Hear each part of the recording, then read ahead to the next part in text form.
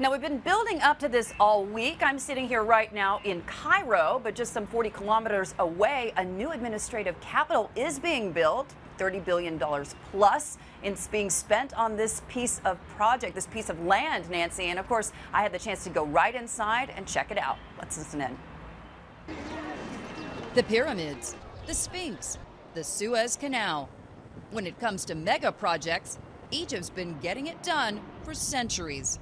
Now the latest, a multi-billion-dollar development on the outskirts of Cairo, promises Egyptians a better life and a better city, but for a price. It's a new capital city carved out of the desert and directly in line with President Sisi's new economic vision for Egypt. This is a place that will boast, in the end, greenways that are bigger than Central Park. The project's first phase, set for completion in 2019, boasts 36 government ministries, residential communities, and the biggest cathedral on the continent of Africa. So when you first heard about this project, did you think, this is crazy, it can't be done? Yeah, it's completely right.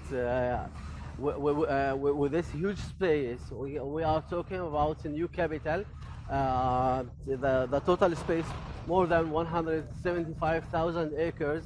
I mean, it will be double of Cairo. Home to over 22 million people, the current capital city is plagued by overcrowding, pollution, and seemingly endless traffic jams. The new capital promises all the benefits of a smart city: electric-powered mass transport and wireless connectivity. You have apartments, you have separate villas. Exactly. And this is what we call it residential 3 or R3. We have, for the first phase, we have 8 residential districts. Okay. Okay. For example, this district contains 25,000 residential units. 25,000. Exactly. That's a lot of people. Yes. As I told you, we intend to move 1.5 million for the first phase. Okay, talk to me about the price points. Price, I think it's reasonable. While ministers and much of their staff are already making plans for the move, with a basic apartment starting at $57,000 US, that leaves the majority of Egyptians priced out.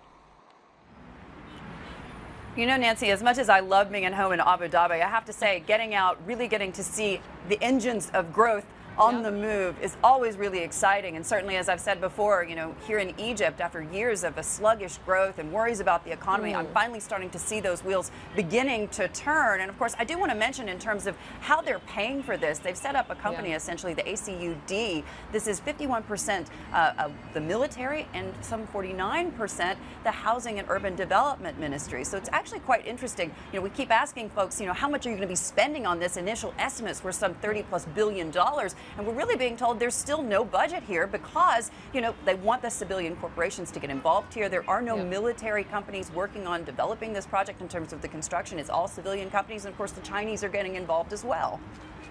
Yes, certainly. I'm sure they would like to see more foreign investment to help really carry some of the burden of these costs. But Hadley, I have to wonder what the people in Egypt think about this. I mean, in your package, you talk about the fact that the government's promising to make lives easier, whether it's the smart city or less congestion. That's something all people welcome. But it's also coming at a time when many people in Egypt have been asked to take on painful austerity measures. Are they looking at this and thinking, whoa, this is a lot of money going towards this project?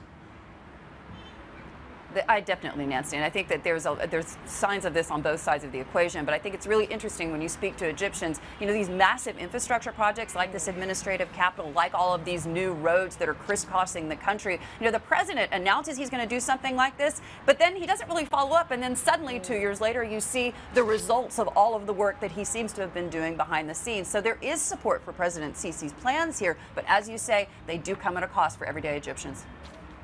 Wow, well, it's brilliant to see the actual work in progress there, Hadley. Thank you.